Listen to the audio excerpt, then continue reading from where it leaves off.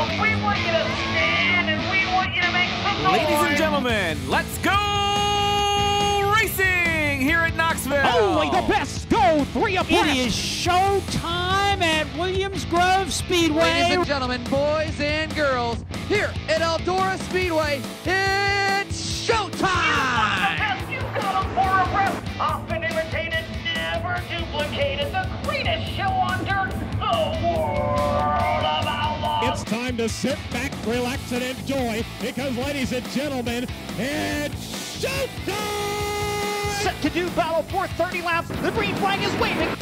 Well, again, it is Wing Nation, presented by Hercules Tires, right on our strength, talking sprint car racing, our favorite time of the week, and we are so glad that you have chosen to spend some time and join us. Erin Evernham, bless her heart, Erin's got a rough life, you know. She spent this past weekend in Amelia Island at the Concorde d'Elegance. I like how you said that. Yes. Very fancy, Oh, I'm Steve. real fancy. Oh, nothing says fancy more than the postman. I mean, I ooze fancy sometimes. Yes, Well, I ooze something. I don't know what it is. Honoring Roger Penske. Yes, honoring. The fun thing about, by the way, that's Ashley Stremme. Hey, guys. That you hear, the other voice, Ashley Fillett. And Ashley is the co-host of our MAV TV show every Saturday morning on MAV TV, 7:30 and 10:30. Eastern time. Right. Anyhow, but what's always fun about this is that because of all of the ties, like Roger Penske, Erin will come back next week with all these great stories. Like I talked to Al Unser Jr. Yes. and he talked about sprint cars in the 70s, you know, and it ties in so well with sprint car racing. Actually, on Motor Racing Network, Rusty Wallace is our guest analyst, and so he went to the Amelia Island thing, and then he flew to Phoenix. And he said Ray actually hosted a Q&A session with Roger and a whole bunch of people. Rusty was part of it. And he said the stories were unreal. Yes. So Erin is not here, but Ashley is here. How are you? I'm great. And just to nudge on Roger Penske a little bit, David obviously raced That's for right. Roger David drove at for one Roger. point. Yes, absolutely. And we got to go to his celebrate the anniversary. I forget what year it was. Yeah. That's awful. I'm sorry. Yeah. But we got to go to that dinner, and just to see all the drivers that he's helped over the years all on stage together is pretty phenomenal. It really is. It really is. Roger Penske is, he's Roger Penske. Yes. I don't even think, I think that almost diminishes the word icon in the sport. You know, I mean, Roger Penske's Roger Penske, you know, so great stuff. Hey, let's get to it. Our classicing, screen printing, and embroidery hot topics. The main racing was in Pennsylvania and California. Ashley, of course, her home track is the Speed Palace, Port Royal Speedway. She's not the man from Mifflintown. She's the girl from just down the road from Port Royal Speedway. That's right. The racing was great, but I am telling you, opening day at Port Royal, they put some bodies in that joint. Holy moly. What they've been doing there is absolutely incredible. We've been talking about it for years now. But I found out from a little birdie that they also increased the tow on opening day because they had so many cars in the pits and so many fans in the stands that they increased the tow money by $50 for each guy who didn't make the race. Nice. That is really cool. Really neat stuff. I saw Twitter nonsense about it was boasting about the purse at Port Royal and saying, ABC, you should do this, and if this track did this and that track. I don't like the calling other tracks out. Every track is an independent business that has to do what they have to do. Every track promoter I know wishes they could pay $10,000 to win on a regular Friday night show, okay? But it does speak well for the purse at Port Royal because they were using it as bragging about other series and tracks, and people should do Setting this. the bar. Somebody always has to set it. Absolutely, and they certainly do. And when it came down to track racing action, Cory Eliason set the bar pretty high, scoring his first win. We're going to chat with Cory in a little bit. I was really excited. Well, I'm excited for Cory, and he is just a great racer. Equally as excited for Brent Marks. New opportunity this year. Barry Jackson, the CJB team, they're going to run an open schedule, if you will. And in complete candor and honesty, they went to Volusia and really struggled. Yes. Of course, Brent and Port Royal are pretty good together, so you got to go a little home cooking there. But to see him finish second, and then Logan Wagner, the Zemco car, big shocking news. He's good at Port Royal. Yeah, exactly. Track champion, what, 2-3 years? Yeah, no, he's Logan Wagner. He's doing Logan Wagner type things. The fabulous Lincoln Speedway. It was the Ramers and the Dietrich. Now this is fascinating to me. Okay. Brandon Raymer won. Freddie Raymer finished second, brothers. Billy Dietrich finished third, and Danny Dietrich finished fourth.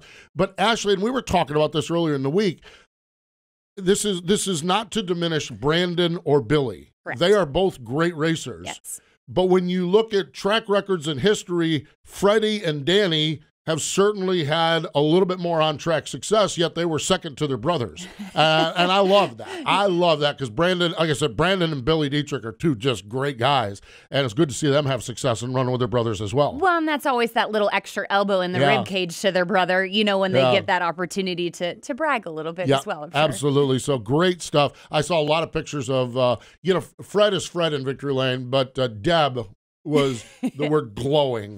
That's a proud mama right there. And I guess and Brandon and Freddie, and I know a lot of you sprint car fans know it, are triplets with Chessie, and she was actually there as well. So the whole family was there. That's the really boys cool. got one too. And so Mama Deb was just in, she could not have been more in proud mama mode. We need to maybe sit down, Mr. Dietrich and Mr. Raymer, to kind of have a, well, that's true. Yeah, good luck with that.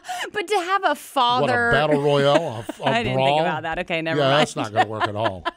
They hate it. I mean, you're talking Dan Dietrich. Yes. Okay, that might work. The misters. I'm thinking Danny Dietrich and Fred. No, that's not going to work at all. Happen. No, that's not going to work Dan at all. and Fred, sit those two down to talk about more of a father figure influence in the racing world with their boys both running. I like the way we sat down, and it's on YouTube right now. You can go to our YouTube page.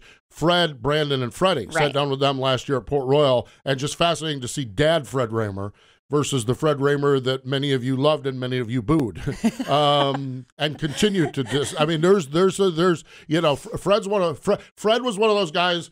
He was one of those guys that when the Posse versus the Outlaw, he had a fair number of people that were fans of his only 4 nights a year. The rest of the time they wanted nothing to do with him. But so true. So that's I love that Brandon Raymer picked up the win. Freddie, Billy Dietrich got the better of his brother Danny. I mean, I like that. I think that's really, really neat. It bodes well for the whole families. Absolutely. Actually. Lucas Oil ASCS National Tour, man. I'm so jacked up about what's going on here. Brad Sweet won at Merced. Andy Forsberg. We're going to talk to Andy. Their California swing, they got rained out at Petaluma, which is the track I really wanted to see him on.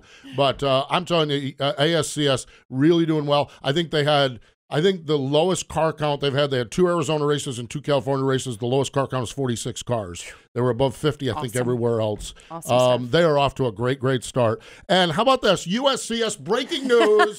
Breaking news. We don't have one of those fancy sounders. We never do this. We need to get one of those fancy sounders. So, breaking news, Mark Smith lost a race. He had How won many times do we announce that somebody has lost? I know. Okay, now let's not feel bad for Mark here. Okay, it was Chatham, Louisiana, Friday night. Dale Howard ended Mark Smith's 8-race win streak. Mark Smith finished second. And what kind of chassis was Dale Howard driving? A Mach 1 chassis that Mark Smith built. So Mark Smith, Mach 1 chassis won again. If you can't win there, you want your customer to win. To do it. Exactly. You know that. You know that. You guys build chassis. By the way, Saturday night breaking news, Mark Smith won again. Okay, so there you have it. Our Classic Ink Screen Printing and Embroidery Hot Topics. Classic Ink Screen Printing and Embroidery is offering full custom drive repair and crew wear options. And Ashley Stremme, you are a customer of theirs with your Lethal Chassis business. Yes, we sure do. They offer full-service embroidery department specializing in headwear and outerwear. Experienced design team. I know I'm a little bit nitpicky with things, so they're awesome to work with.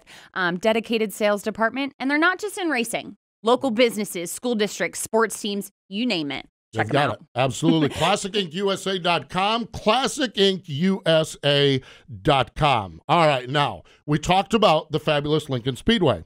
Let's talk about Brandon Raymer going for the lead and the win. Brandon took the lead. He passed Billy Dietrich. This is Wayne Harper with Speed Shift TV. It's our Dryden Diesel all death-defying move of the week. And now for the Dryden death-defying move of the week, where one driver simply amazes us with their on-track moves.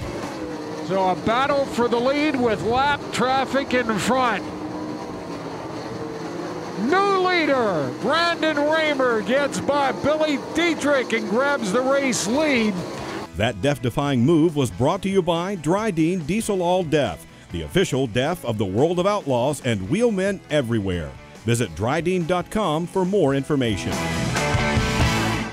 And there you have it. That sounded really good. Of course, Wayne Harper, our buddy there, with the call on that. Dryden's new DRF racing oils, proven on the track with drivers and cars celebrating in victory lane, and now they're ready for your racing engine. DRF, engineered exclusively for high-performance racing engines that require maximum performance against the toughest competition. Ashley? All DRF racing and break-in oils built with competition-grade ZDDP to protect critical engine components while boasting improved torque and horsepower and superior temperature reduction. Want the same winning performance and engine protection?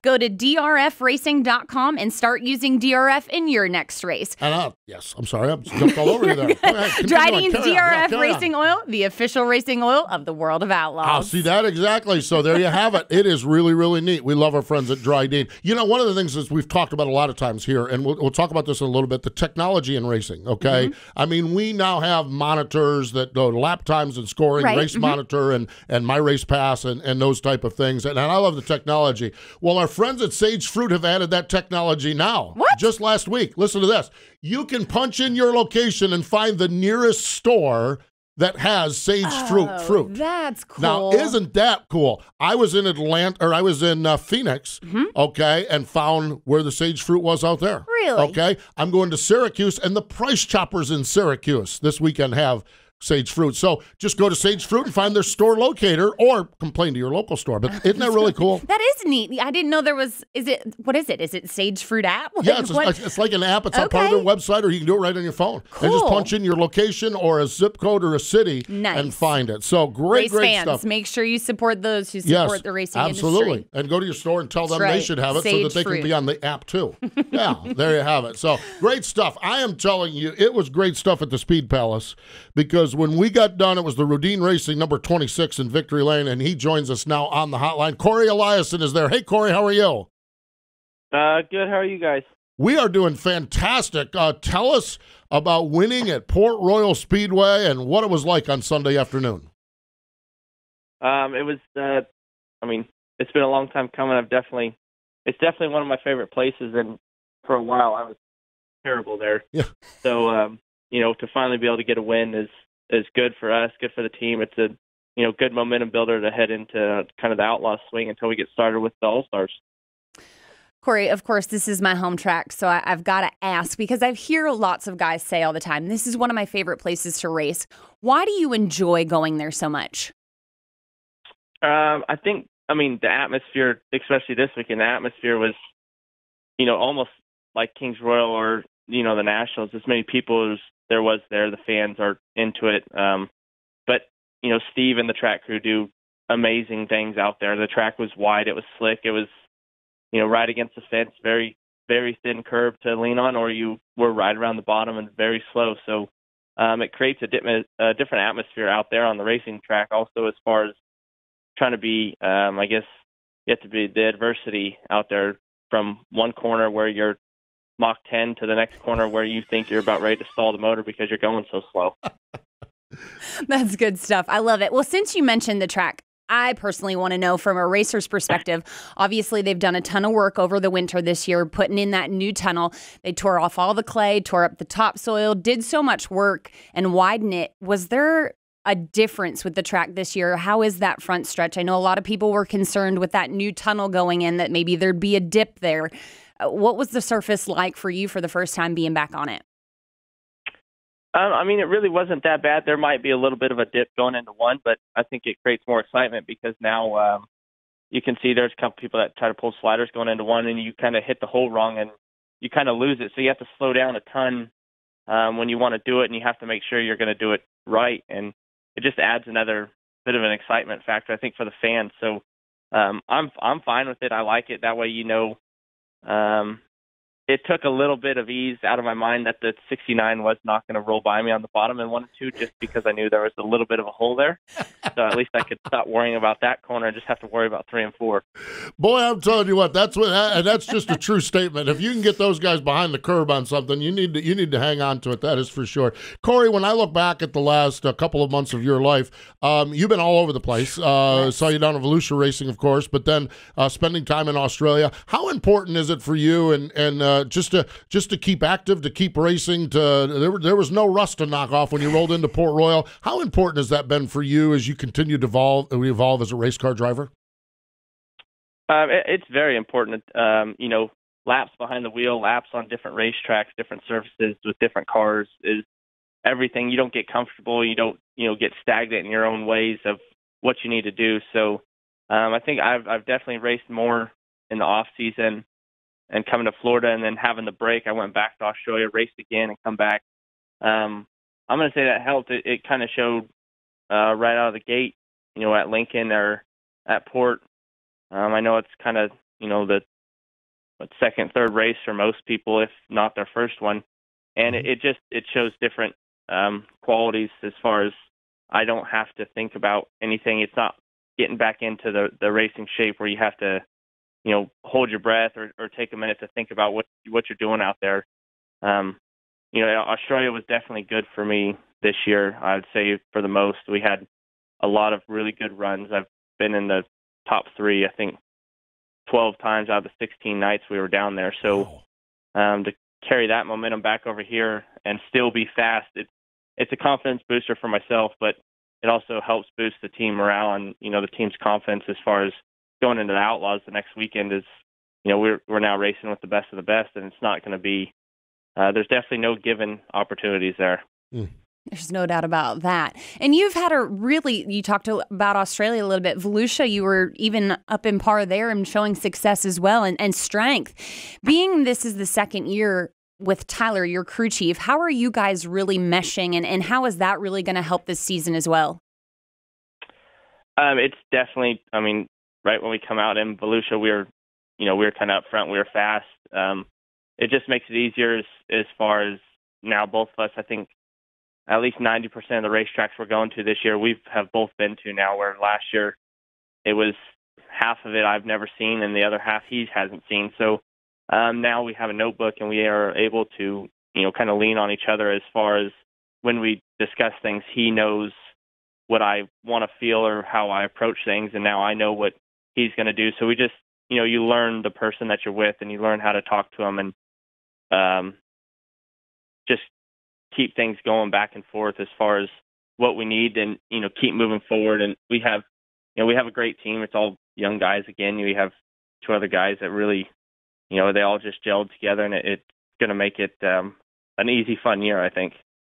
Cory Eliason, there's a guest here on Wing Nation. Cory, when I look at Volusia, and I don't like talking to guys about bad moments, but I want to see how you deal with it, because I'm telling you what, that night that you were rolling down the backstretch into 3, getting ready to pass, you had momentum, you had things going, and I don't know if you're going to win the race or not, but to have an engine failure like that, okay, how do you get over that? Are you good at getting over it? I went back to my hotel and I kicked the refrigerator, and that was an hour later for you, okay? How do you get over a disappointing moment like that? Do you recover quickly to get on to the next race? I definitely have somewhat let it go. I still, everyone, when I talk to people about winning, they're like, oh, you finally won at Port Royal. That was where you wanted to win. I'm like, yeah, but still not a Gator. So I haven't fully let it go. Yeah. That's one of those places where, we get a race there at the beginning of the year, and it's once a year. So I don't know what it is. There's just something about that place that I really, really want to win at. So I would say it's more a drive than anything. I think there's definitely been more aggression driving wise just from that, because it's Volusia. So you get there once a year and then it's with the Outlaws, and you don't ever get a start, 8th or something. And it's not easy just rolling forward, especially on a bigger racetrack like that with everybody else who's just as good, if not better. So, have I got over it? Absolutely not. It's still back there, but, you just kind of put it back there and just let it go for now and just try to, you keep going on, but it's one of those things where I'm not going to be over it until we go back again next year. I respect the hell out of that because you get guys on there say, "Nah, an hour after the race, I was over it," and I'm like, "Well, that's not human, okay?" So I get that, and I really I respect that answer because I felt for you, and then I saw your tweet about how bad you wanted a gator, and I understand that. That's a neat place. That really truly is. I think you kind of alluded to it real quick before we need to catch a break here. World of Outlaws up until the All-Stars start. Is that the plan going forward? Yeah, so we'll go Texas, Arizona, and then the first 2 weeks of California. Then, so right after Tulare, we'll head off and come back to Attica for the All-Star opener. Nice. Outstanding stuff. Cory, congratulations on the win at Port Royal and all the success. We're having a ball watching you drive that car, that Rudine Racing number 26. Thanks for joining us here on the show, and good luck in Texas this weekend.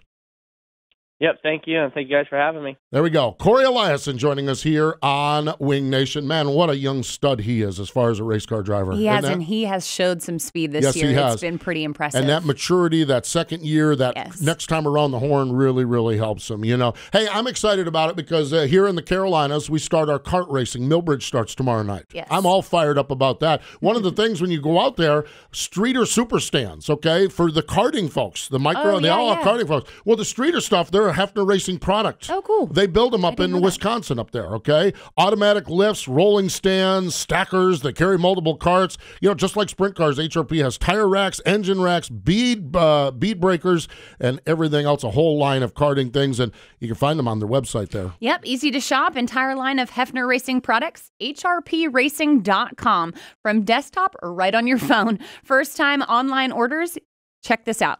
Use the promo code MRN at checkout for 10% off your first order. Look at that. How about that? Man, we're hooking you up. Hooking you up. Couple of news items. We're going to dial up Andy Forsberg here in just a moment, okay? Couple of news items. Zemco released their schedule. We talked about Logan Wagner. August, Knoxville. The Zemco car is going back to Knoxville. I love that, okay? Speaking of going back racing, Shane Stewart has picked up a ride with Roth Motorsports. We've been wondering what's going on with Shane. It's been a little bit of a struggle trying to piece things together. It's not a full-blown deal, but he's going to run out in California for a while. And he's in good stuff. Oh, my God, he's in good stuff. Let's be honest. Oh, you kidding me? If there's somebody in California that you want to race with, that's the team. Absolutely. This just came across. Dirt Vision. We've talked about our friends at Dirt Vision.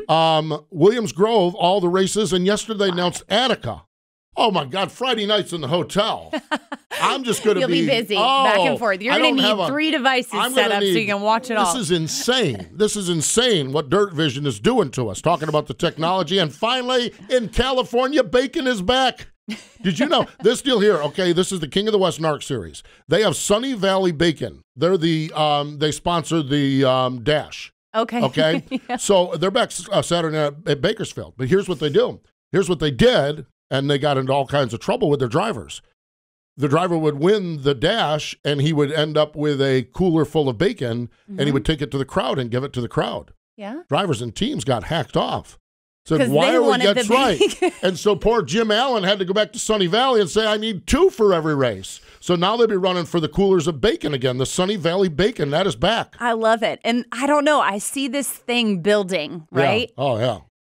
What if they flew like Brady Bacon out there for a show? I don't know. Hey, marketing people get together and just send me 10%. It's fine. Or bacon. Bacon's fine. Send bacon. Send bacon. Sunny Valley Bacon. So good to see. King of the West starts off this coming weekend. Our birthday calendar for the Sprint Car Hall of Fame. Bob Krasener earlier this week. Troy Ruttman. Johnny Rutherford coming up. William Windy McDonald. Thought about him all weekend long because we were out in Phoenix. He was the longtime and spectacular voice of the famed Manzanita Speedway. Ralph Capitani has a birthday coming up. Marion Robinson and Danny Smith has a birthday coming up as well. Today would have been the birthday of Rex Mays, the inaugural class 1990 winner of or inductee into the National Sprint Car Hall of Fame. Rex Houston Mays Jr. was born in 1913 in Riverside, California. He was the 1940 and 41 AAA national champion. And one of the things we don't think about a lot is, remember, right after 1941, racing shut down. Yes. So this guy in the prime of his career, racing shut down for the war. He won in 4 Indianapolis poles. Really a class guy, too. In Milwaukee, a guy named Duke Dinsmore was thrown from his car. Rex was leading the race. He spun the car, and it went into the wall. He jumped out of his car and drug the body of Dinsmore out of the way as the rest of the cars go by. So that's why they had the Rex Mays race. Ironically, in November of 1949 at Delmore Fairgrounds, he swerved to miss a crash car. He was thrown from his car and hit by another one. There's so many guys, 36 years old, so many guys in the history of our sprint car racing died racing. Yes, and young. And young, 36 years old. That's part of the history, and that is what is captured at the National Sprint Car Hall of Fame and Museum. Great, great stuff out there in Knoxville, Iowa. And again, the Priority Aviation $20,000 Knoxville Nationals fundraiser is going on, and just great stuff. SprintCarHof.com. That's www.sprintcarhof.com. Want to also mention real quick before we get to Andy Forsberg, Plan B Sales, founded in 2010, started with Lionel and Chase Authentics dealership. Huge inventory and really, really neat stuff. If you need diecast, if you need any orders, they also have exclusive stuff with Kyle Larson, Ricky Stenhouse Jr., Christopher Bell, and others. Use the promo code MRN for free shipping on orders over $20. Another deal. We got you hooked up, but I'm telling you about hooked up, okay? When you want to talk about sprint cars hooked up in California, all you need to do is call our next guest. Joining us on the hotline, fresh off from a trip to Victory Lane on Sunday night, Andy Forsberg's on the line. Hello, Andy. Welcome back to Wing Nation. Hey, guys. Thank you. Well, dude, I'm telling you, I watched that race. You were forward, you were backward, you got a break on the air. You were in the air. You got a break on a restart. I am telling you, in 130 lap race, you had a little bit of everything out there. Yeah, that was an entertaining race for sure. Petaluma always puts on a good race, in my opinion, especially when you get in the lap traffic. But yeah, typically my plan is to just get out front and stay in front of everybody. But the start certainly didn't go my way. I kind of felt the start should have been called back, but regardless, I found myself in third at the flag stand, and at that point it was, plan B. What do I got to do now? So, and the crummy thing about that restart was I hadn't done anything stupid the whole race, and the car was great. And then, here I am in front of everybody in first place. Everybody's got their eyes on me, and I try tipping over. So, I almost looked like a complete idiot, but thank God somebody ran over somebody else, and the caution came out and totally saved my bacon. So, that worked out good. Well, you fared well. I mean, it ended well. At least you didn't end up in the fence. But I mean, when I saw all four tires off the ground on that restart, I was like, holy Toledo. But you talked about that lap traffic and just watching the highlights. It's pretty impressive, especially when it's very bottom dominant like it was. The way you maneuvered through that, I've just got to ask the process that goes through your mind when you're dealing with that lap traffic. Because at one point I thought, you were going to eat it. You pinched yourself between a guy and the front stretch wall, and I was like, this isn't going to end good. And you sneaked on by there. But is there a process that goes through your head when you see a guy coming up? Do you kind of think about how he races and knows how he races, and you try to set yourself up that way with him, or is it just a matter of what's open and you got to take what you got? Yeah, I mean, there's most of it is you just kind of got to do what they're not. But I mean, I've raced Petaluma enough to where I know what you can and cannot get away with there, and I knew it was probably time to try it, but I wasn't ready to try it. But then I kind of felt like in watching the video, I know now it was Sean Becker. I had this sixth sense that something was going on up there. I was kind of watching the tracks. When I would go around, I could see somebody was doing something up there, and I just felt like something was going to happen, so I better get up there. And watching the video back, I mean, I was one lap away from Becker getting around me. So I got up and got in his way, and then once I got up there, I was like, well, this is pretty good up there. And, we chased Sam down relatively easy and got around him. So, and once I did that, I was like, well, I passed Sam up there. There's no problem passing the lappers. So the rest of the race went really pretty smooth for me other than that restart, which there really wasn't that big of a rut. I'm not sure what the heck I did to cause the car to do that, but I used to go four-wheeled like Jeeping with my dad back in the day, and the deal was as long as you keep your tires turning, you won't flip over or roll over in a Jeep. And obviously you're only going 4 or 5 miles an hour doing the rock crawl and stuff, but that's my theory in the race car too. If I get up in the air, I just floor it and hope it just, calms back down. So that's what I did. I just pegged throttle, and it did go crazy a little bit, but it didn't tip over, so I kind of lived to race another lap. Yeah. What you guys do is insane. I'm telling you, if I'm flying through the air like that, I'm not flooring it. I'm on the floor, curled up in the fetal position, which is just, that's why I marvel at you race car drivers and what you do. Hey, the Lucas Oil ASCS National Tour, racing with those guys, the format, what they do and everything. What was that like for you at Merced and at Petaluma this weekend? And just what was that like?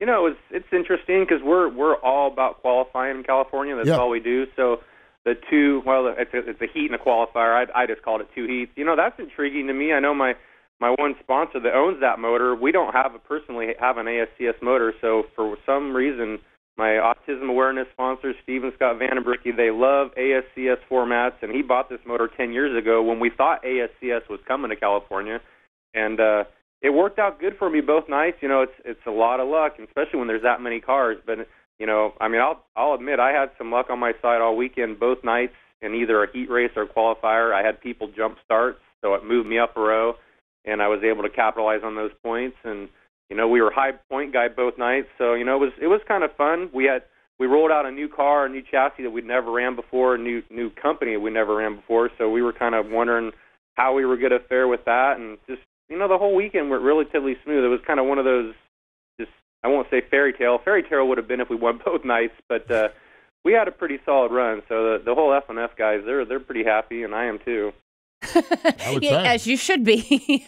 And you've had a really good start to the year already. You picked up the win a few weeks ago in the family car, and you're spreading yourself across 3 different cars this year with 65 races amongst them all.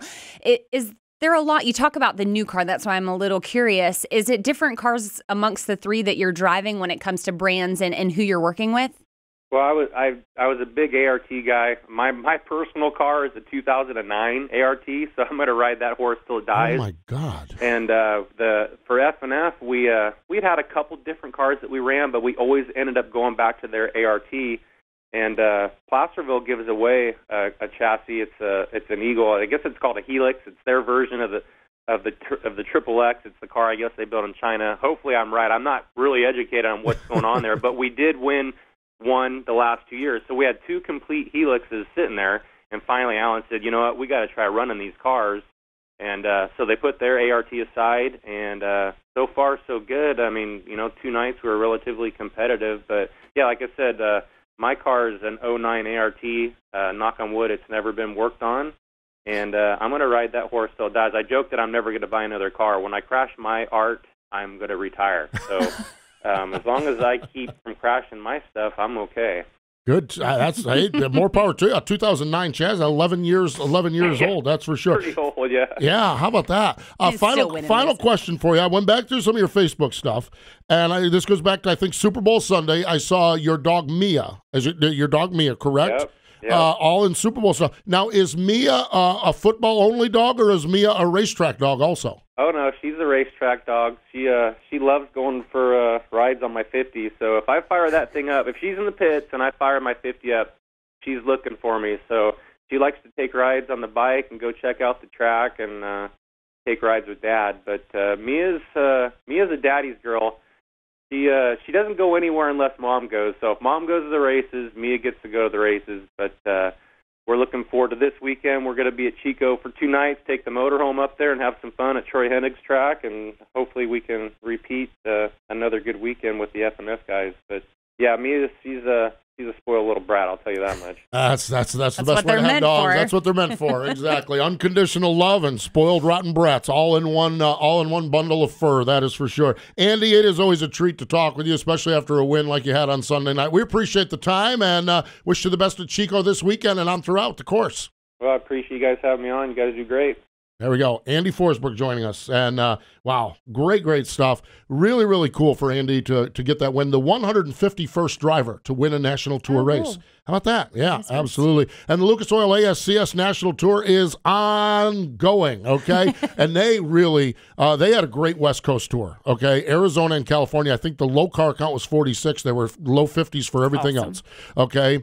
Next weekend, now they're off this weekend, the ASCS National Tour is. Next week, Friday and Saturday, Devil's Bowl in Mesquite, Texas. They're there with the Lone Star region. That is going to be great. The ASCS National Tour, as we talked about, they just wrapped up in Washington. They're going to do their Midwest. They're going to Pennsylvania in May. Then they're going out to Skagit and Grays Harbor. Yeah. Oh, what a deal they have. So the national tour, really, really neat. 9 regional tours. They have 6 wing tours, 3 non-wing tours. You can find out more information at www.ascracing.com.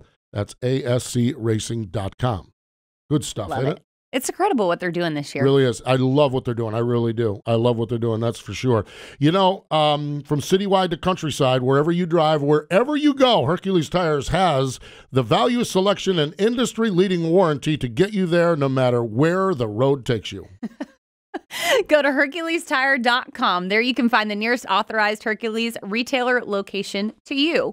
Plus, you can use the tire tracker to find out which Hercules tire fits your vehicle the best. That's HerculesTires.com. So what we've learned is that you can find sage Apples. fruit and tires all on your phone. And the good stuff, too, the Hercules and the sage fruit stuff.